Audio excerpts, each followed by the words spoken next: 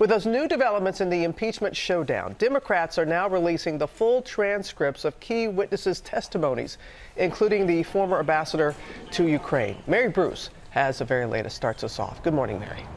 Good morning, Robin. Well, we are now in a new, more open phase of this impeachment investigation. After weeks of questioning behind closed doors here on the Hill, we are now seeing the first witness transcripts out in the open, and they are painting a turbulent picture of shadow diplomacy.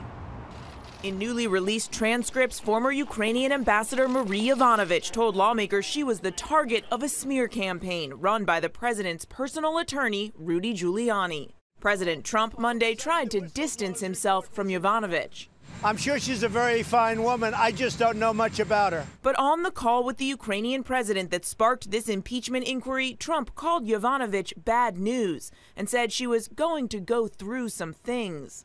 I was shocked, Yovanovitch told investigators. Asked if she felt threatened, she replied yes. Yovanovitch told lawmakers at the time she turned to Trump's point person in Ukraine, U.S. Ambassador to the EU, Gordon Sondland, for help. His advice, you need to go big or go home. Tweet out there that you support the president. You know, the sorts of things that he likes. You know, praise him or support him. But Yovanovitch refused and was later removed from her post. And so what does this irregular back channel sanctioned by the president do? It seeks to remove someone fighting corruption in Ukraine. Michael McKinley, a top aide to Secretary of State Mike Pompeo, told lawmakers he tried to convince Pompeo to defend Yovanovitch. But just last month, Pompeo told George those conversations never happened. I never heard him say a single thing about his concerns with respect to the decision. So you were never asked to put out not once, George, did Ambassador McKinley say something to me during that entire time period. You were never asked to put out a statement in support of Ambassador Yovanovitch?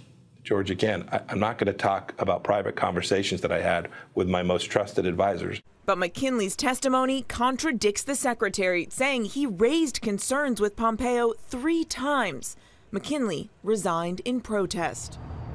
Now, today, the releases will continue. Later, we will see 2 more witness transcripts, including Ambassador Sondland and the former special envoy to Ukraine, Kurt Volker. And of course, George, we are still expecting open hearings to begin sometime soon. And Mary, that Rudy Giuliani associate, Lev Parnas, who was actually indicted last month, now signaling he's going to comply with congressional subpoenas.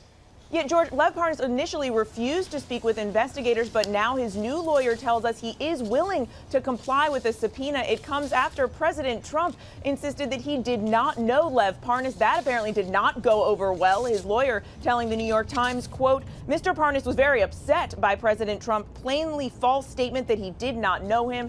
And now, George, Lev Parnas is ready to testify. We'll see how that plays out. Okay, Mary, thanks. Hi, everyone. George Stephanopoulos here. Thanks for checking out the ABC News YouTube channel. If you'd like to get more videos, show highlights, and watch live event coverage, click on the right over here to subscribe to our channel. And don't forget to download the ABC News app for breaking news alerts. Thanks for watching.